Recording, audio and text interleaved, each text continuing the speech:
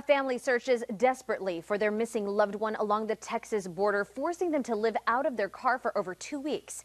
This after not knowing where he's been for almost 2 months. Idania Ramirez has that story.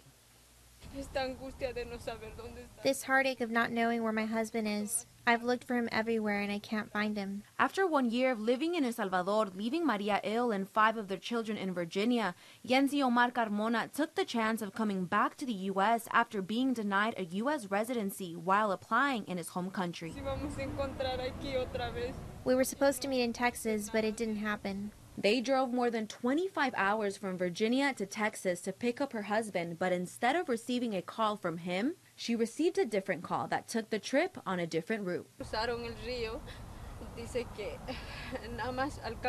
The coyote called me and said that after crossing the river, immigration caught them and said he doesn't know of him since. But there was one person that said he saw him and gave them one last hint. He saw him at a detention center. He called it Hielera, and it stands for freezer, and that's a place where they keep them where it's really cold.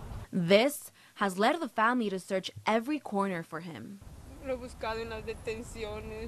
We've searched for him in many detention centers in Texas, border patrols, jails. We've contacted federal government and police, but still can't find him. Fox 2 investigated and contacted more than 6 facilities and officials to find Carmona, but the results? That's just not right. And there's not just him, there's more, thousands and millions of people missing.